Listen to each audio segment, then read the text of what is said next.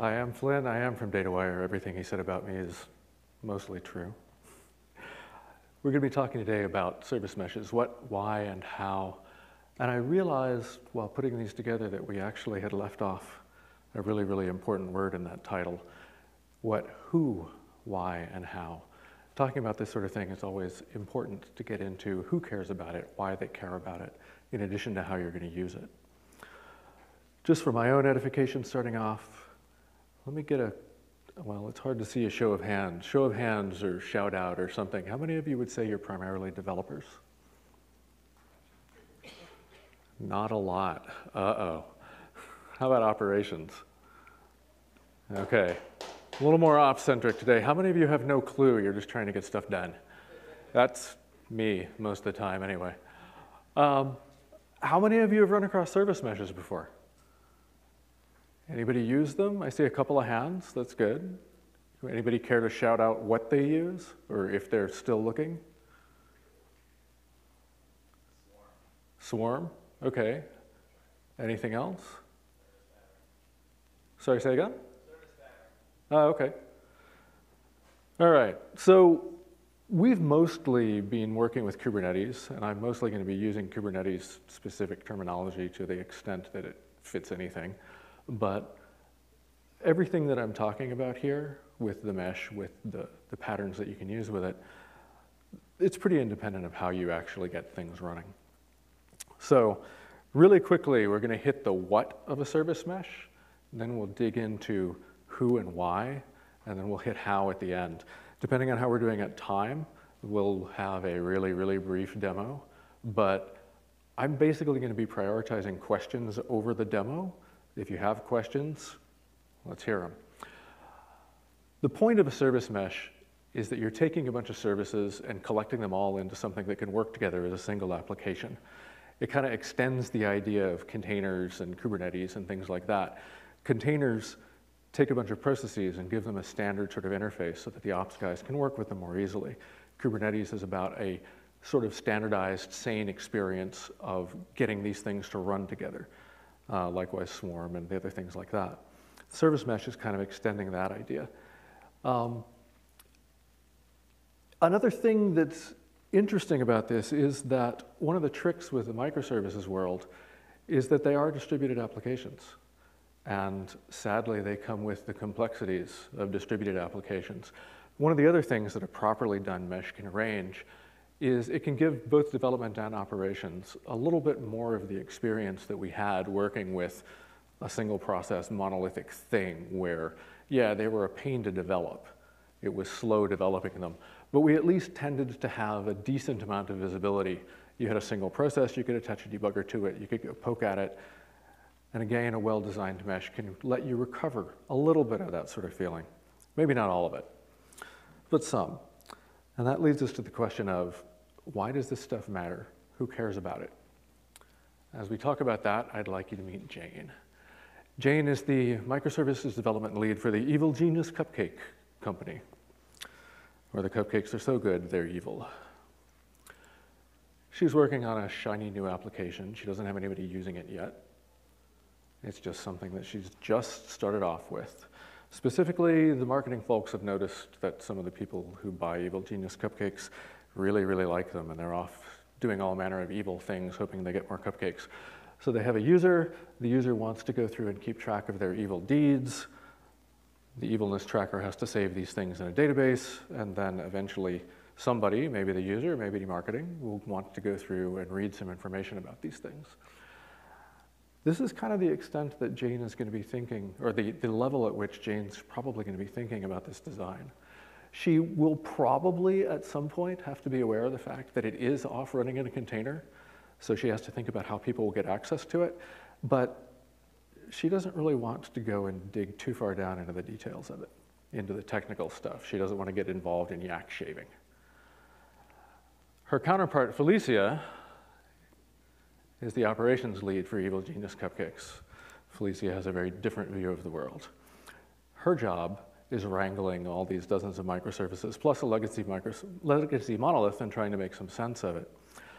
I should point out, since we're at a DevOps conference, that in any reasonable organization these days, these are really roles. not necessarily people. Felicia may be doing her own development when she's not on call. Jane may be on call. But at any given point, these people will have a specific role in mind. If Felicia gets called in the middle of the night, she's not going to be thinking about life as a developer. She's going to be thinking about it as an ops person. This is Felicia's view of her world. She's got a cloud. Inside the cloud, there are a bunch of services running. There's a monolith, and they all talk to each other in ways that may or may not be terribly obvious. When life is good, these things talk to each other. They play nicely. Everything is great. When they stop, Felicia's phone rings, and she has a very bad day. So, what does Jane want out of this world? Like we mentioned, she's thinking about this as a business problem. She wants to let people track their evil deeds. She wants that to be straightforward and easy for her. She wants it to be elegant to the sense that when she looks at the code later, she doesn't want to be horribly embarrassed by the hackery she's thrown together. She'd like it to be something she can feel good about. She would like to think about the business problem and not have to go dive down into hideous technical stuff every single minute of the day. Felicia mostly just wants her phone not to ring. But when it does ring, and it will, she wants to be able to quickly figure out what's going on. She wants to quickly get a sense of where the problem is and who she needs to bring in on it. The question is, can a service mesh help them with this? Any guesses? Any opinions? I'm going to vote yes. Can it always help?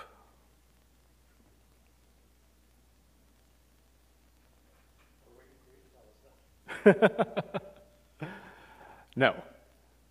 Not just no, but heck no. To get a little bit of a sense of why, we can dig into a little bit of what Jane is going to be doing as she's working on this thing. She's going to start off with something that she's pretty much just beating on, trying to make changes to, trying to get running. She doesn't really have any users yet. What does it mean to successfully deploy this thing at this stage of the game?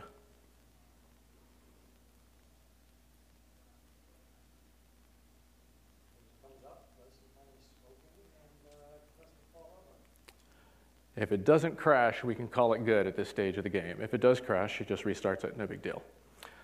DataWire calls this one stage 1.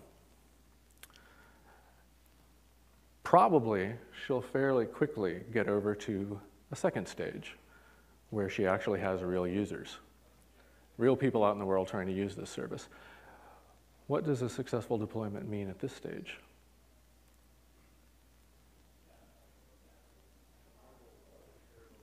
Say again? Can handle the load. Presumably it works. Basically, something that doesn't disrupt her existing users. Or at least hopefully doesn't disrupt them very much. She may, depending on what the service is, end up at a third stage where instead of users depending on it, it's users, but also other services within the application depending on it, so-called foundational services. What about that? What does a successful deployment mean if her service is one that's foundational?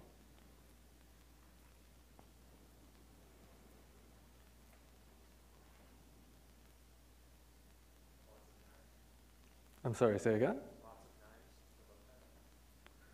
Well, the biggest thing it means is that we don't have cascade failures. If something goes wrong deploying this service, it needs to not take down the entire application. It needs to be better behaved than that. It's worth pointing out that at any given moment, some services can be in any of these stages. You may have people developing brand new services while there are other ones that are running in production, while there are other ones that are foundational. It's also worth pointing out that not every service will become a foundational service. Some of them don't need to be. Some of them you get partway through and realize that they weren't really what you wanted to be working on in the first place. So, what's Jane likely to be worrying about? Her first worry is probably just going to be to get the thing running locally at all, right? She's going to have some tech stack in mind that she wants to use for this, and that one is a care from stage 1 all the way on through. She's going to need to get running in whatever her cluster is, Kubernetes or whatever. Deployments, replica sets, that sort of thing. Also in stage 1. She has to worry about debugging this thing in a cluster environment, which can be a royal pain when you can't really connect to it very easily. People tend to start off with just attaching to it and running shells. And she's going to need to provide access for users.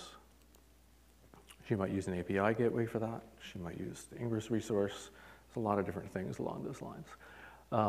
I'm going to, if you'll forgive me, a bit of shameless self-promotion. DataWire has things that are intended to make all this stuff easy.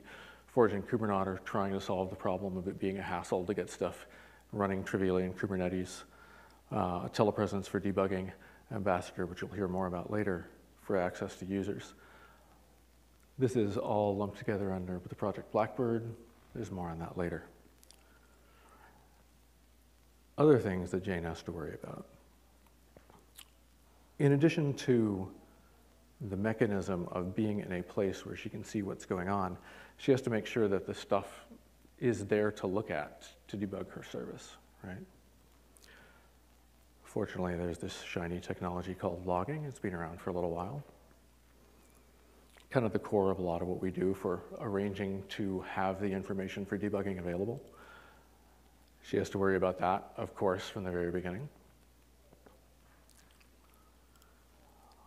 One of the next things she gets to worry about is being able to safely upgrade her application. She gets a new release ready. She might be doing a canary deployment on this one. Roll out the new version of your service, route some of your traffic over that way, find out whether or not it works. If it does work, life is good. You can route all the traffic that way and then bring down the old one. If it doesn't work, just route the traffic back to the one that's known good and tear down the bad one. Some obvious technologies for that one. She's going to need metrics built into the service to be able to determine whether it's working correctly. She needs a way to route a request coming in to the new version versus the old version, but not all of them. Any guesses for what stage that she's going to start caring about that?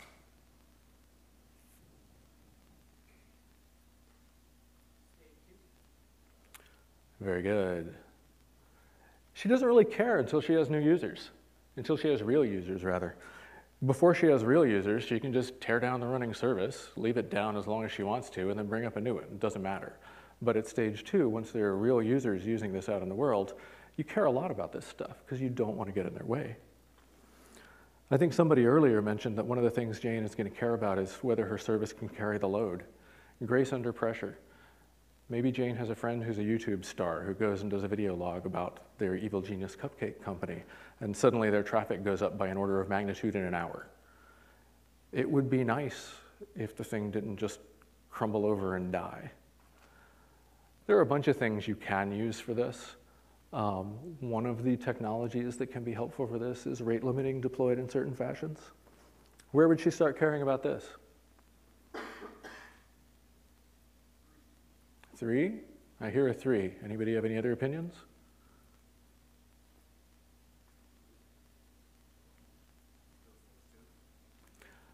I think it's 2. 3 is the foundational service where there are other services relying on her. But really at any given point, once there are real users, then you could end up with a swarm of them that you're not expecting. So have to worry about this a little bit earlier. And of course, as we mentioned, you can be in a situation where the evilness tracker going down takes the entire application down. None of the customers can do anything. That's terrible. That's the sort of thing where you might deploy circuit breakers for it. You might deploy rate limiting in a different fashion. And that, as you were mentioning, definitely is the sort of thing that shows up at stage 3, unless Jane never has to think about it at all. Maybe this is something where the service mesh can take care of it for her. Felicia's take on this is kind of different. Felicia is going to start off thinking about things in terms of transparency, mostly in the sense of, at any given moment, it would be nice if Felicia can figure out what exactly the whole application is doing. She's going to be relying on the logging and the metrics that Jane builds into the thing in order to do that. Felicia will probably start caring about situational awareness. It's a term for the military. People flying fighters with other people shooting at them don't actually have the luxury of stepping outside the cockpit, chilling out for a little while, studying the positioning of everybody on the board, and then getting back into the cockpit to react. They have to do everything very, very quickly. Same thing driving a car, riding a motorcycle, or dealing with an operational failure when a bunch of people are yelling at you because things are broken and the company is losing money. You don't really want to be studying things. You want to be able to just look at something, get an instant sense of what's going on. You want some sort of a good overview of the way the application works in general, of what it's doing. This is the sort of thing that you tend to build atop logging and metrics and such, but it's a pretty different thing. Felicia cares a lot about consistency, both in the sense that she doesn't really want to have to deal with 15 different logging formats, but also in the sense that she'd like to know that things that need to be authenticated are actually authenticated, and things that have company policies around them, the policies are being followed. Really, the only way you can get that is by making the tools that follow the policies and that create those formats are reusable and available to everybody. If you make it easy for the developers to go through and do the right thing, they tend to do the right thing. If you make it really hard, it tends to happen a lot less. Felicia, of course, also cares about grace under pressure. She would really like a lot of this to be happening down in the infrastructures, again, so that the developers can't get it wrong. But in some cases, the developers are going to have to help her out. If you're talking about a canary deployment, it tends to work a lot more usefully if you can decide that the people who get routed to the new version are people who've signed up for the beta program, or people who have otherwise indicated that they're not going to care if things go wrong for a moment. Another one is that all of the metrics that go into figuring out what's going on, those are really going to be driven by the business. The ops people are not going to be the ones deciding that. And finally, Felicia is going to care about avoiding prima donna developers. It's the worst thing in the world to tell somebody that, you know, your logging platform, here you go, here's this wonderful library, it's in Java, have a nice day, and then they start whining at you that they want to write in Haskell. The only way to really get around that one is to make all your stuff platform agnostic, which is a pretty big ask. So, Felicia actually cares about this pretty much all the time, sadly.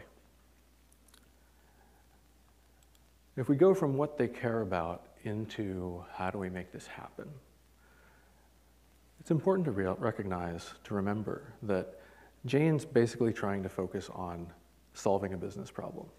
She would rather not constantly get derailed by random little development things.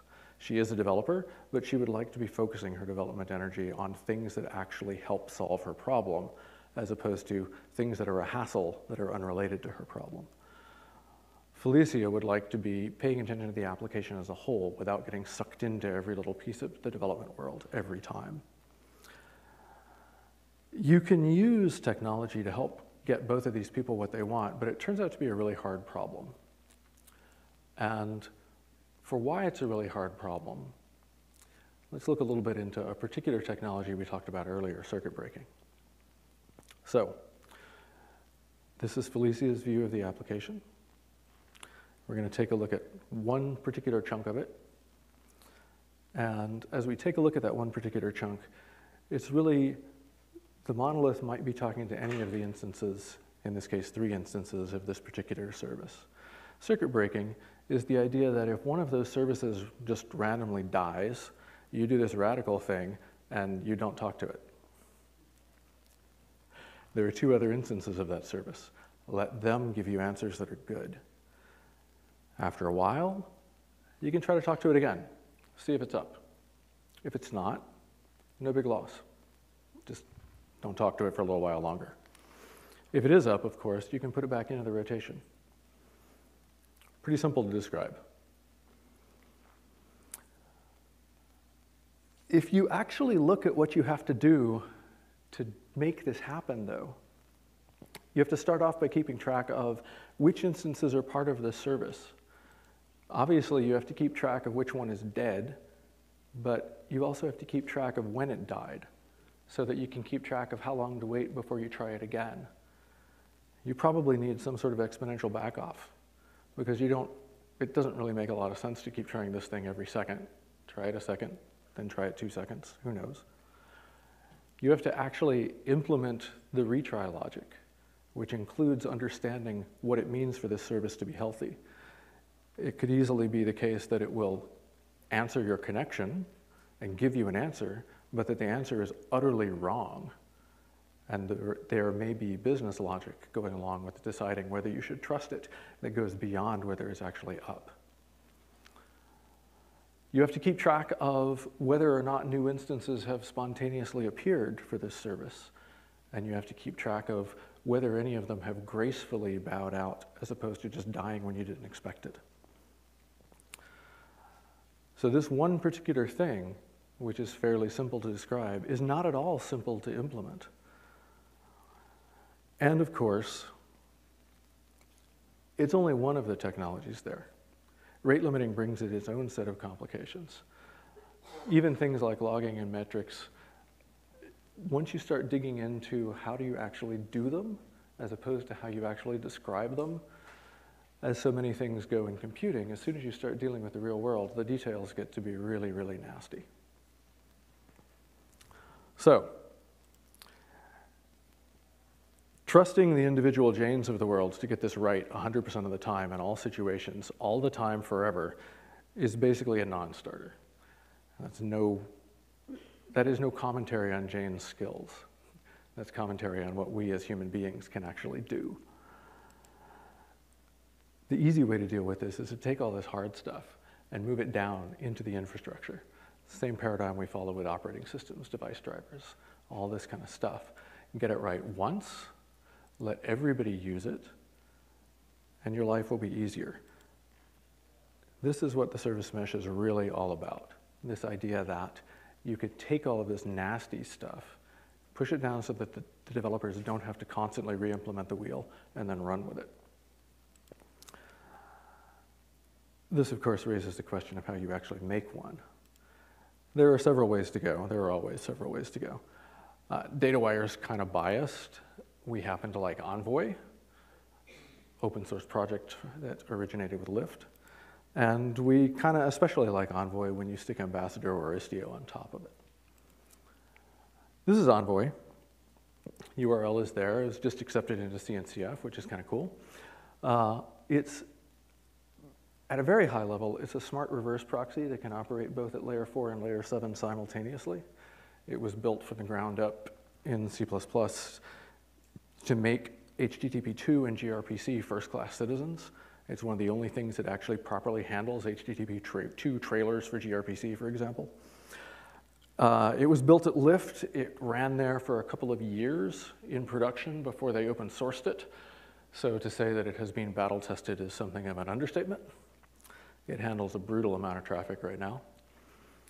And this is how you can use it. We'll go back to our Felicia I view of the world here. Arranged to have a little bit more room to play with. Everybody's probably familiar with the reverse proxy pattern, right? You have a load balancer at the edge of your cluster that allows people from outside your cluster access to inside. You stick a reverse proxy behind that. You let people outside talk to your reverse proxy and make queries. Those queries get interpreted by the proxy. The proxy decides which of the services to talk to and forwards the request on. Worth noting, not all of the services have to be exposed to the outside world. Also worth noting that in this case, we've got the reverse proxy set up so that the monolith is behind the reverse proxy. Some people do it differently. It doesn't really matter. Now, you don't really have to stop with a dumb reverse proxy here. You can add a bunch of extra smarts into it. You can put in routing that can be dynamically updated, or that can be dependent on who, like can look at a cookie, figure out who the user is, and decide where to route based on that. You can put in authentication and authorization into the proxy. You can put in logging hooks and statistics gathering things. You do all of that, you get something that is not really a reverse proxy anymore. Now it's an API gateway. This is basically the Ambassador product. And the way Ambassador works is that we use Envoy for the reverse proxy, stick the ambassador code next to it, teach the ambassador code how to go and look into a bunch of config maps in Kubernetes to figure out how it's supposed to be doing routing, what other features it's supposed to be enabling. Ambassador can go and configure the Envoy, and all is well. Like I just said, API gateway from DataWire. It's important to note that Envoy is actually doing all the heavy lifting there, so you get all the performance wins and all the battle testing stuff. The main thing from Ambassador is that if you go and look at how to set up Envoy, it's not the most trivial thing in the world to do by hand. And so Ambassador ends up introducing a simpler and much more opinionated idea about configuration to make it easier to do the easy things and still make it possible to do some of the hard things, most of the hard things really at this point.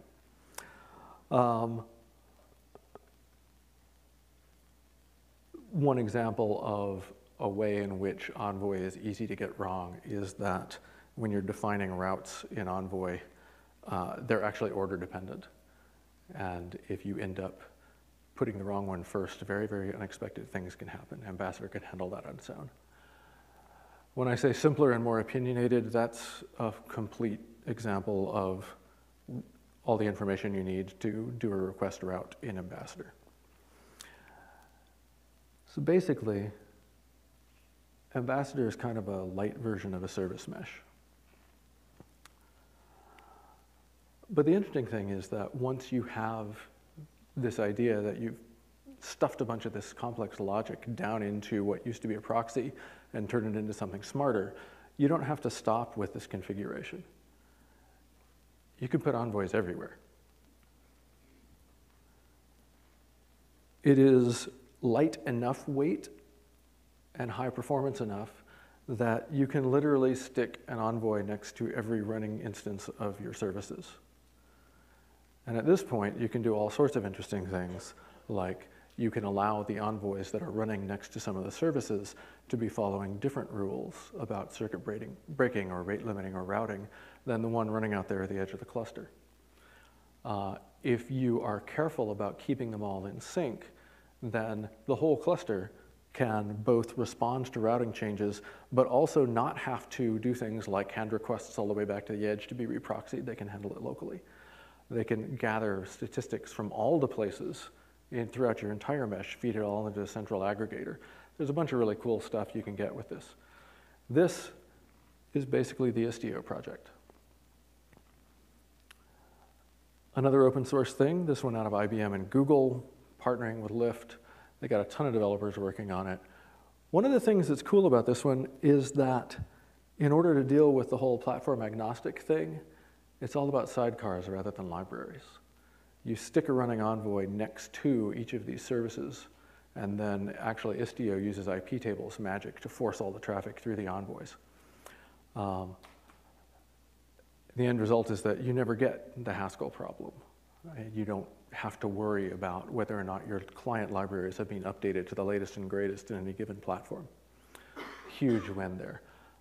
Also worth pointing out that Ambassador plays nicely with this one in that you can stick an Ambassador in front of an Istio cluster and kind of get the best of both worlds there. So at that point, the way this one kind of works is that Istio ends up putting a little bit of code next to an envoy. But they actually do that for all of the envoys in the cluster. And then they have this thing called pilot. Istio is the Greek word for sail, so most of their terminology draws on nautical terms. So they've got this thing called pilot. Pilot ends up able to look at the various configuration resources that go along with Istio, and then it can update all of the envoys all at once and keep them all in sync. Istio also has a thing called a mixer that is sort of an escape hatch for insanely complex application-specific stuff. So basically, the point of the service mesh is that you're trying to give both Jane and Felicia the things that they want. You're trying to do it in a way that's sane, in a way that's consistent from application to application, from service to service. And you're trying to do it in a way that's easy for everybody to actually use, for everybody to actually do the things that you'd like them to do. Some of the obvious things that you can put in here are routing, logging. There's a bunch of metrics you can do there. You can gather them into a single aggregated spot. You can do circuit breaking and rate limiting down at the infrastructure layer rather than having to re-implement it for every service. You can centralize authentication and authorization. It's kind of a nice win. Again, the point is, get it right once, let everybody use it, don't make people reinvent the wheel constantly. There are things it cannot do that a service mesh will not help you with. It is not going to make everything an ops problem, so the developers in the world don't get to just pretend that it's somebody else's issue and they don't have to think anymore. Some kind of specific things on this that we mentioned, for example, the canary deployments. It's a good idea to be able to pick users that make sense from a business point of view to route over to the new version first. It's also a good idea to be thinking about the business logic behind the metrics and behind the determination of whether a given canary is actually still breathing or whether it's being poisoned. Likewise, the mesh is not going to turn everything into the developer's problem. There is still going to be a need for people in the operations role where if something goes sideways, then that's not the time to be digging into a particular service first. The first thing that you're going to need to do is to get a sense of how the entire application is going wrong and then direct your efforts that way. Another thing that's worth pointing out is that going immediately to a full-blown service mesh may be overkill until you have some of the services at stage 3. You can actually get a really long way by putting an API gateway in front of your stuff and starting that way, starting out by using the sort of light version of the mesh to go through and get some benefit from this thing without going through all of the pain of bringing up the whole thing. Some really good examples of this one are routing and authentication. It's actually really nice to be able to centralize authentication into one place and know that if a service gets the request, if it needed to be authenticated, it was. Very handy. And you get some of the simpler mesh functions. You can do some centralized logging and centralized stats with just that part too. It's, in a lot of ways, can be thought of as a place to stand as you're going through and starting off with some of this common stuff. And then as you need it, it's usually easier to go from there onto the full mesh than to just do it all at once. Full disclosure, I work on Ambassador. I am therefore biased. Seems to be working out so far, though.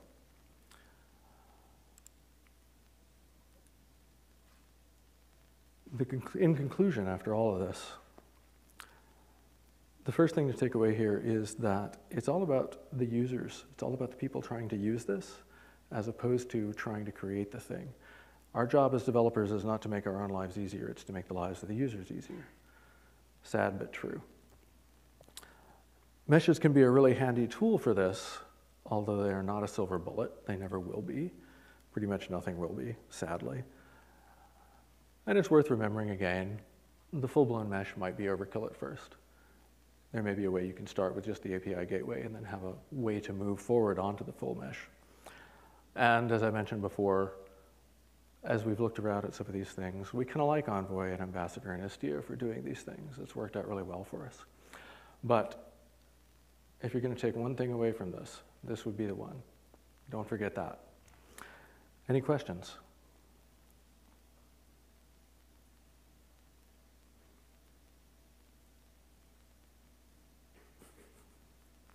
All right. There's the Blackbird stuff for anybody who wants to see it. I'll put that back up later, but in the meantime, let's see about showing a couple of things here.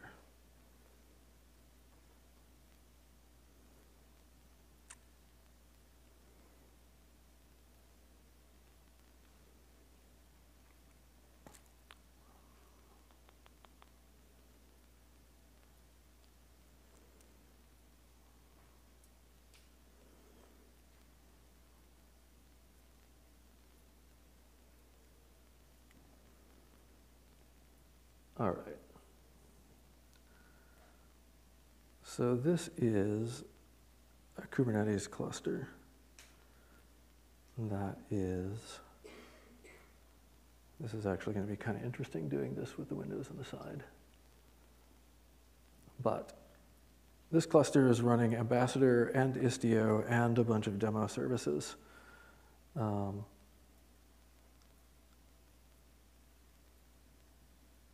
And what we're looking at over there is just the set of pods that are currently running.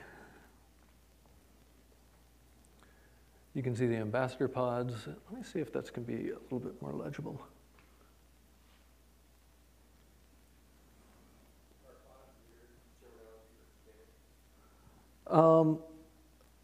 A pod is a thing that is running a container, mostly.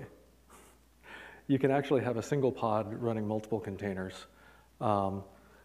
It's actually a better analogy might be a virtual machine. And I'm waffling a lot here because Kubernetes actually has nodes, deployments, replica sets, pods, containers, and it's turtles all the way down. But yeah, you can think of a pod as a virtual machine in this case that's executing one or more containers. I'll also plug my colleague Phil, who's going to be talking about Kubernetes tomorrow. All right, hopefully that's a little easier to read though. Now,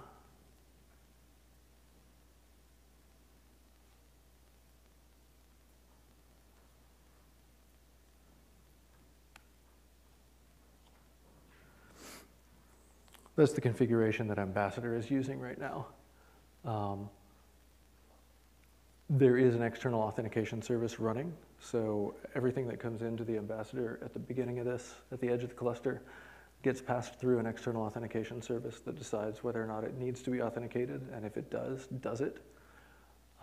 If their authentication fails, then the Ambassador kills the connection before handing it off to the service. If it succeeds, then it goes ahead and hands it off to the service. That bit with allowed headers there is letting Ambassador know that if the authentication service supplies that XQOTM session header, then that header needs to be passed on through to the service itself.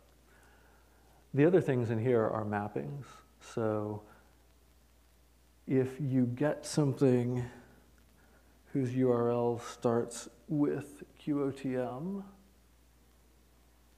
down here, yeah, that is the right one. Then it gets handed off to the QOTM service, which is the quote of the moment service. If it starts with reviews, it gets handed to reviews, but it's reviews version 1. Ambassador actually covers ordering all these things properly so that they work. So let me also do this.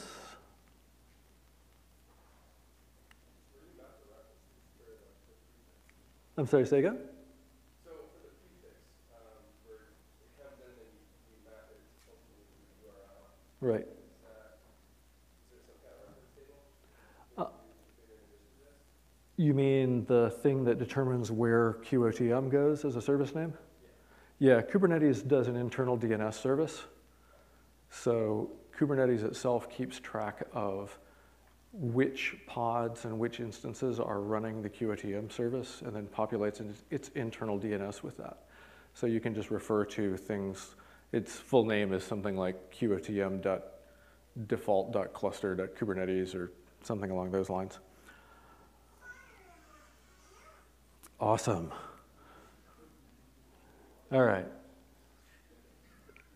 We actually have quite a few services. Oh, actually, you know, let me be more clear about this since there was a question about pods.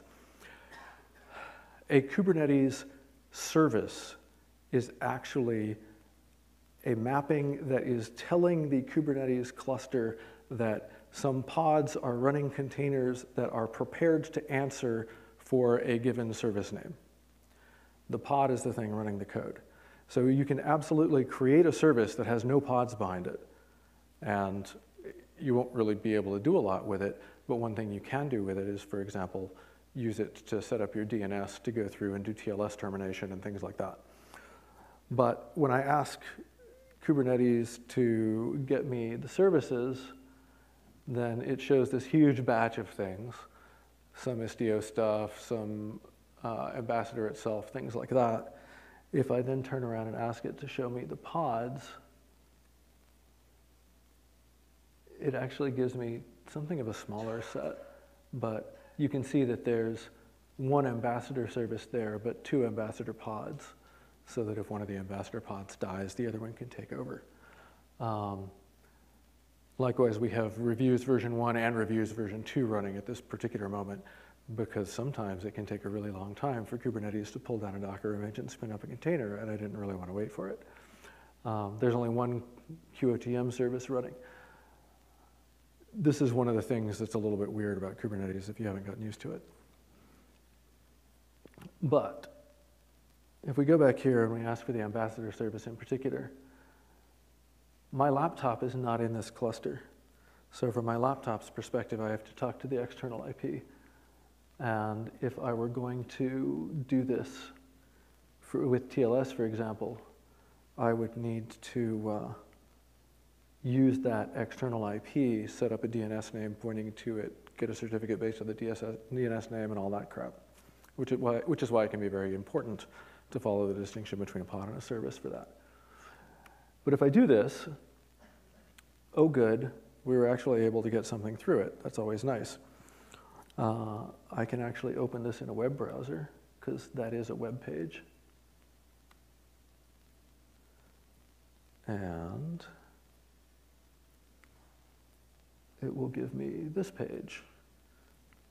For those of you who try this on your own at home with the Istio stuff, this is actually the Istio book info demo running right now.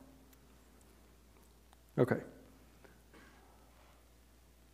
Under the hood, these are coming from the reviews service, and the rest of it is coming from the product page service, and there's turtles all the way down again.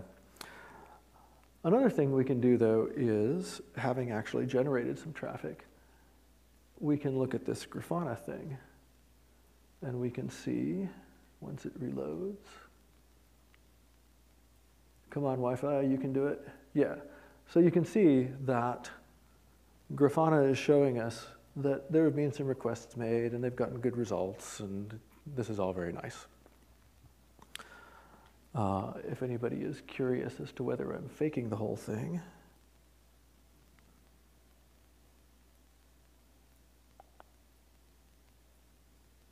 that's not right.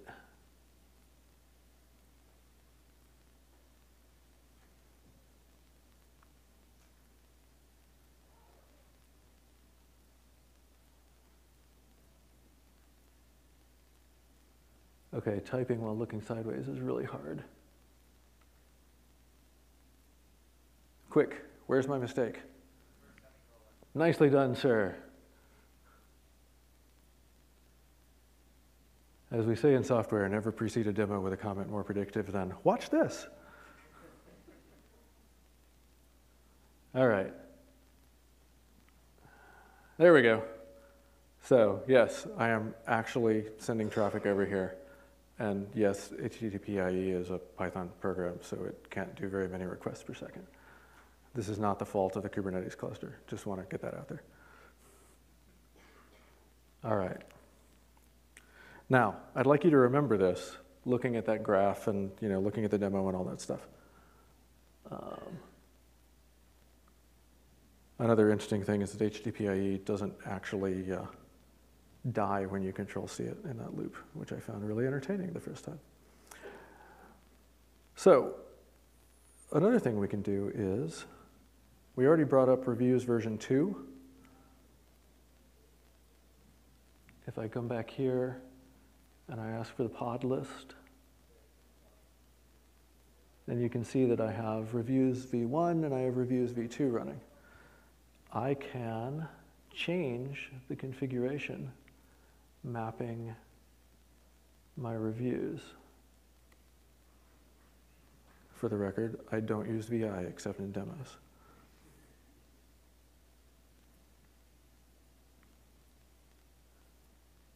let's point this instead at reviews v2.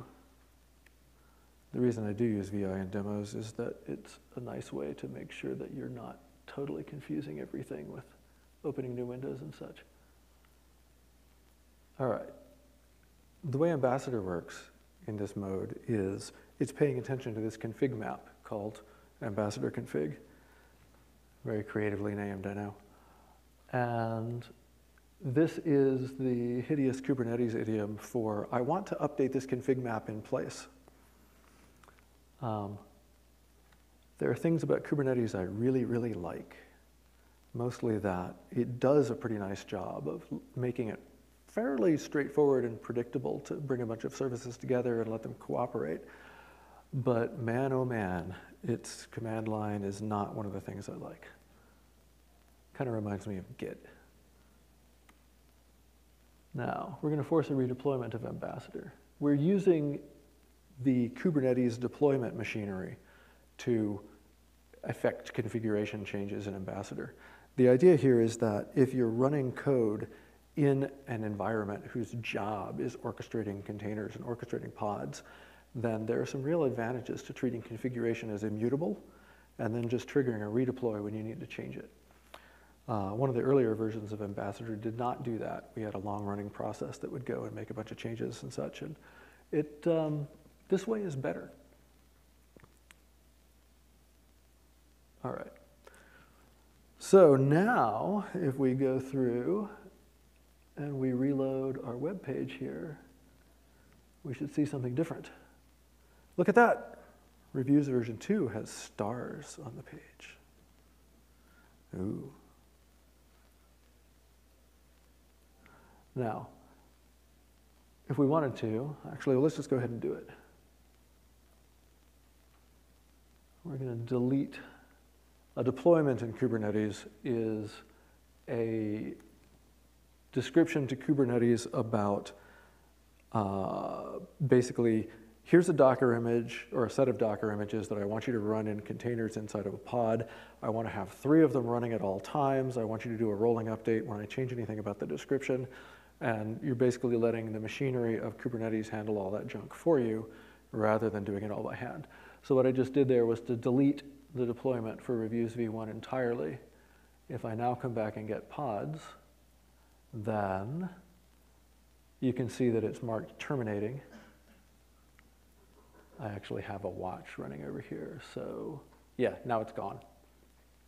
And if I go back to Chrome, nothing happens because I'm talking to reviews v2. Taking down reviews v1 is no big deal. All right, almost done with the demo. One other thing I want to show you, though, is the quote of the moment. It's a very profound service. The quote of the moment is a service that my colleague Phil wrote that you can request a bizarre and existential quote from it. If we repeat this, then we'll get one of a set of bizarre and existential quotes. If we ask for a specific quotation, though, you remember I said Ambassador was talking to an external authentication service? The external authentication service is designed such that it requires authentication for anything starting with QOTM/quote, because you see you can also push quotes using this thing, and that's not something you should be able to do on your own, or just anonymously. So if I do that, I get a 401. If I feed it, though, the super secure credential of username, password, it'd help if I spelled password correctly, though, huh? Sigh. It'd help if I remembered which program I was running. There you go, so that works. Now, the other thing I'd like to show you, though, is I would like to show you the source code for the quote of the moment. And before I do that, let me point out also that if I come over here in Grafana, then we can see, we can see the 401 that I got, we can see the successful 200s, we're basically seeing a fair amount of information about what's going on in here. I haven't customized this graph at all. It's literally just the first thing that opened up. If I bring over the source code for the quote of the moment,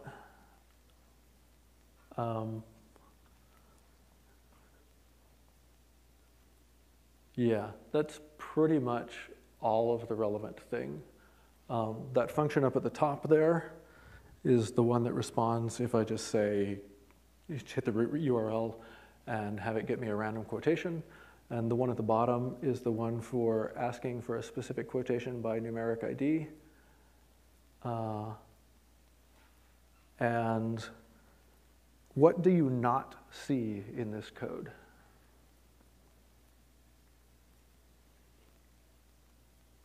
Remembering that we just saw it deny us because we were unauthenticated. There's not a single thing about auth in that code. There's also not a single thing about logging. All of that's being handled by the infrastructure underneath the application. Likewise, the routing from reviews v1 to v2 that you saw, the reviews service doesn't have anything. I'm not going to show you the code for that one because it is in Java and it wouldn't fit on the screen. Oh, actually, that's a good point. The book info demo and quote of the moment, between them cover Ruby, Java, and Python. And they're all using the same infrastructure with no client libraries. Unless you count Flask as a client library, you know. So all of that, the request routing, the authentication, the logging, all of that is stuff that we push down into the infrastructure to let anybody use and let anybody use in the same way. And you end up with stuff like this that works and can be changed on the fly as you like. That's the goal. That's it for the demo. There's a ridiculous amount more that you can do with the combination of Ambassador on top of Istio on top of Envoy. But this is it for now. That gives you a little bit of a taste. I will be around for at least a few minutes for questions. Come on up, say hello. Thanks very much. I appreciate it.